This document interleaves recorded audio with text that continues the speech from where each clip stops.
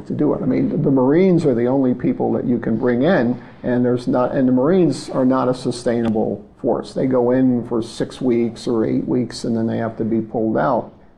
But our analysis was 1,500 air sorties a day, of which we would have to move virtually all of the combat airplanes that we have into the region. It would cost a fortune. And we would have to put 500 drones over the area to where somebody from ISIL wouldn't even go near a car, much less if they started it up, it would give it a heat signal. And I said, yeah, then ISIL is bye-bye. And it would be very hard to recruit. Very hard to recruit when people never come home who join these terrorist organizations. Abdul Wahid Majid, nickname Abu Sulaiman al-Baritani, nationality British. He worked as a driver for the Lebanese sheikh from Al-Qaeda, Omar Bakri Festouk, who resided in London and headed an extremist Salafi cell in Britain. He had announced his support for chopping off heads, London assaults and the 11th of September event, as well as for the Afghani jihadists. Britain has not put him away till the year 2005 without charging him. Abu Sulaiman has been the most discernible member in the cell of Omar Bakri, accompanied by Nigerian killer Michael Adibulajo, who killed a British soldier with a chopper. He drove a truck loaded with 8 tons of explosives and broke through the walls of Aleppo Central Prison on the 8th of February 2014.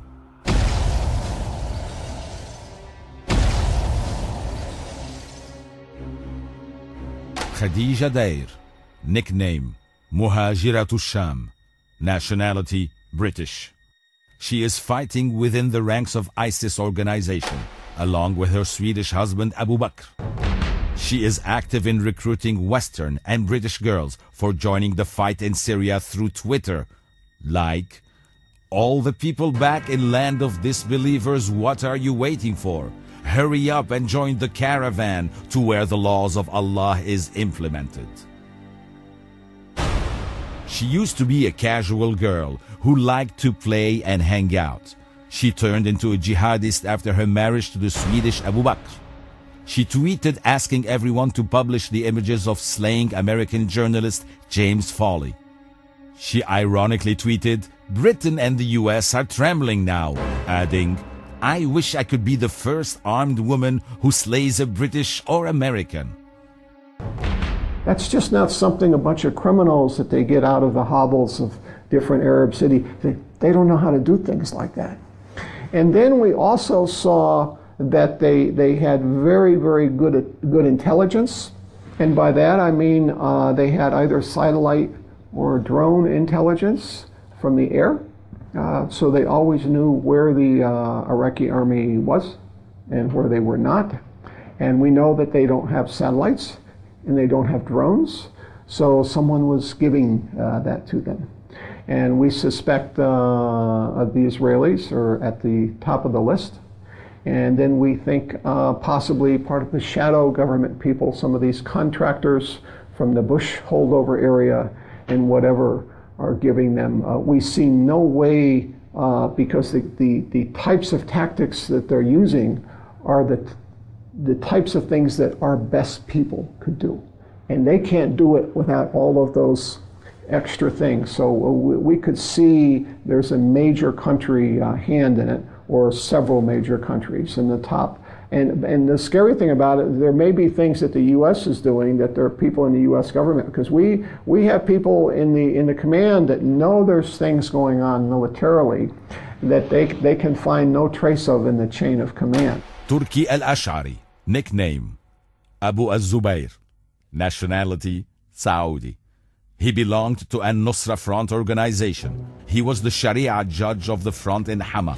He fought in Aleppo, the Central Prison, and Dar Atiyah.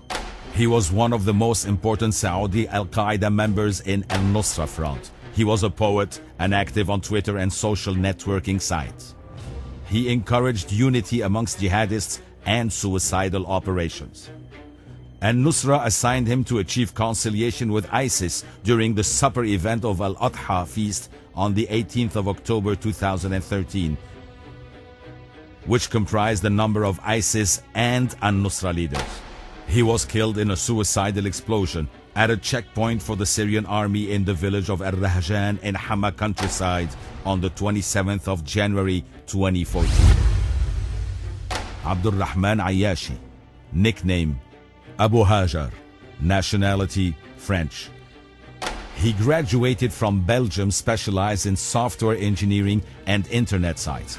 He is a specialist in networks and communications and owns the Netcom Group, which was established in 2008.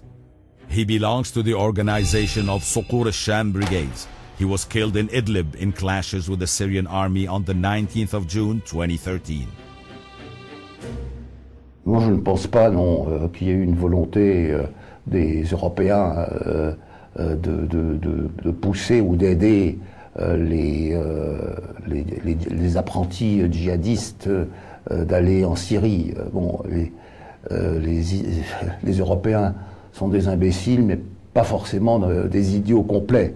Ils savent fort bien, leur service de renseignement savait fort bien les dangers de cette migration des terroristes, des futurs terroristes en Syrie. Par contre, il est plus que probable que la Turquie a joué un rôle trouble. Il y a eu récemment, il y a quelques mois, une affaire où deux frères qui avaient rejoint les terroristes en Syrie étaient revenus en Turquie.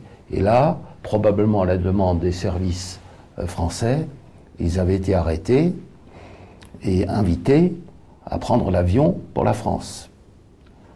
Alors ils ont pris l'avion et ils ont atterri à Marseille alors qu'on les attendait à Paris. C'est invraisemblable. C'est invraisemblable. C'est-à-dire que la Turquie n'a pas donné les informations. Raphaël Calderon, nickname Abu Marwa al-Faransi, nationality French. He joined the brigade of Suqur al-Sham. His dead body was found in a clash with the Syrian army on the 14th of April 2013. Ramil Yahya, nickname Abu Malik, nationality Saudi. He joined the battles in Afghanistan and was a leading member in An-Nusra Front. He was imprisoned in Iraq for 7 years. He was killed in Aleppo during clashes with the Syrian army on the 23rd of June 2013. На территории Сирии воюют наемники из многих государств мира, в том числе и из России. И российское руководство очень озабочено этим фактом.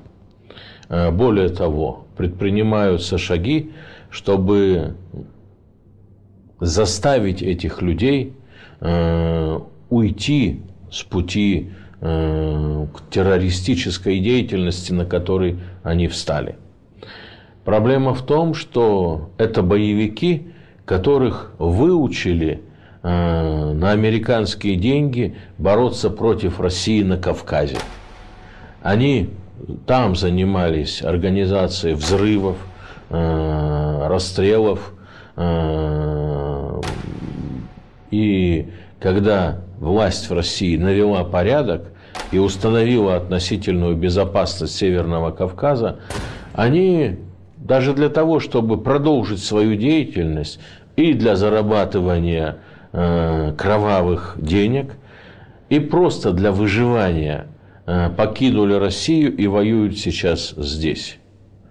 Убежден, что это изгои для нашей страны. Это люди, которые не просто не представляют народы России, но они утратили национальное чувство вообще. Они стали вот теми безродными людьми, которые ради американских долларов, желательно в толстой пачке, будут убивать даже своих родных. И с такими людьми нужно бороться только их уничтожением. Saqar Milhil Fredi al-Harbi, nickname Abu Azzam, nationality Saudi. He was a member of An-Nusra Front. He detonated himself with an explosive belt in Bab Musalla in Damascus on the 23rd of June 2013.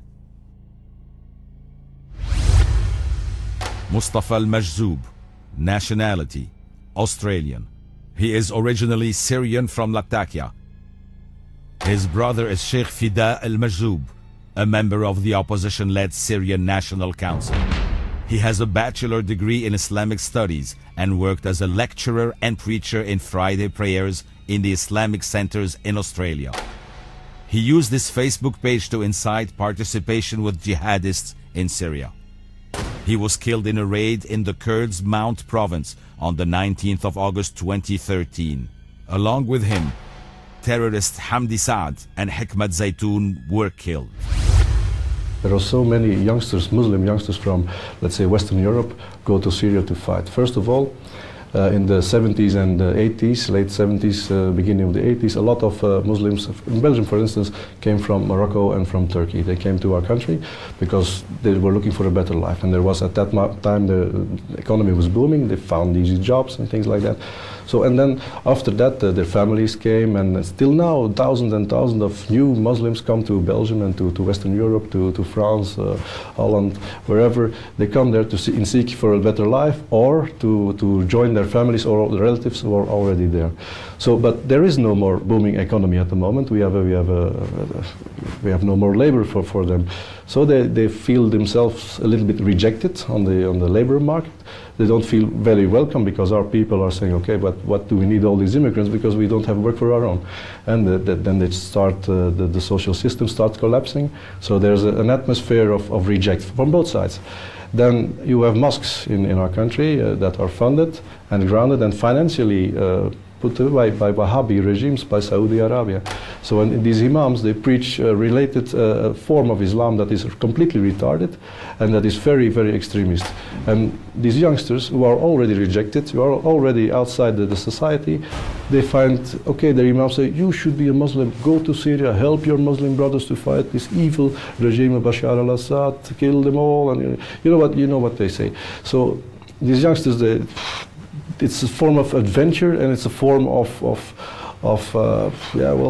the incapability of adjusting to our society that drives them here. And our government silently hopes they stay here because they get rid of these guys. Khalid Sharrouf, nickname Az-Zarqawi al-Australi, nationality Australian. He was a drug addict, followed the Takfiri thought, a former convict and banned from traveling. Yet, he simply left Australia and joined the ISIS organization. He aroused the world's revulsion by his photos on Facebook, surrounded by chopped off heads and holding two heads. The world was stunned by the image of his little child holding a chopped off head of a Syrian citizen. He bragged, saying, "This is my son." Muhammad Gharam Muhammad al-Shahri, nickname Abu Malik al-Azdi, nationality Saudi. He belongs to ISIS organization, one of the most important terrorism leaders in Syria, who is responsible for chopping off heads of tens of Syrian citizens.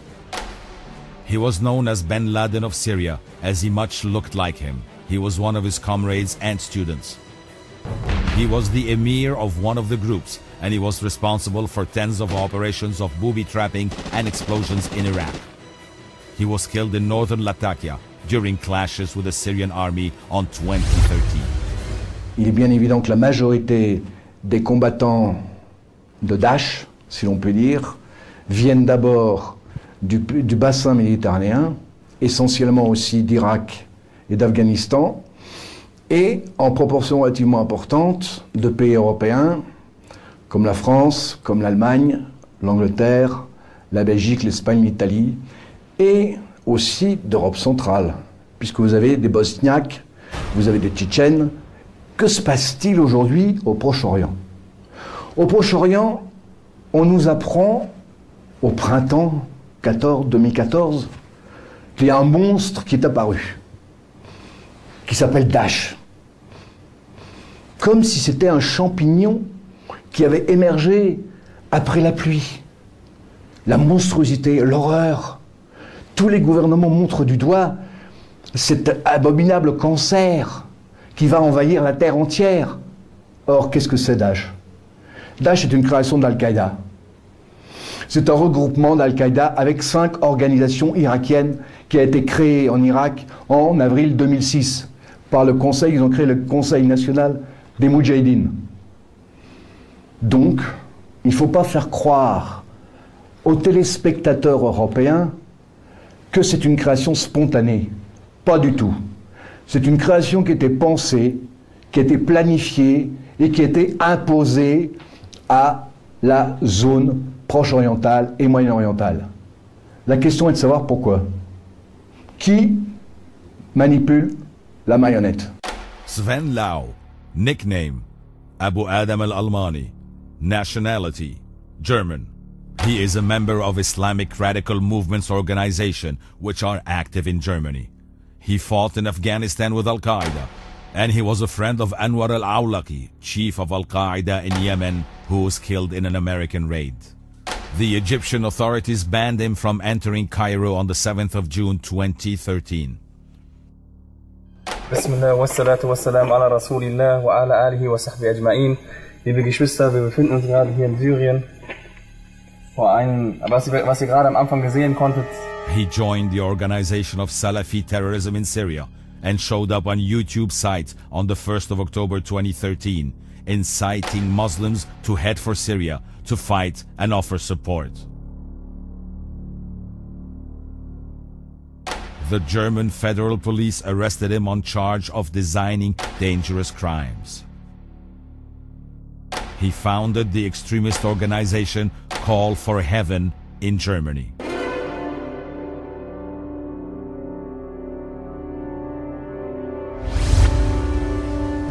Burak Karan, nickname Abu Abdullah Turki, nationality German. He was former international football player in the German youth team. He was known to the German intelligence as an extremist. He traveled to Afghanistan and Pakistan, where he was trained and joined the fight in 2010. In early 2013, he joined the ISIS terrorist organization. The German newspaper Bild disclosed his death in the Syrian town of Azaz on the 11th of November 2013 while he was with ISIS.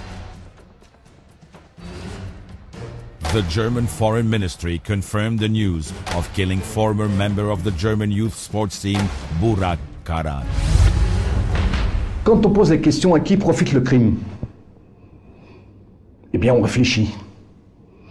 Et avant de vous livrer certaines réflexions, je reviens sur les brigades internationales.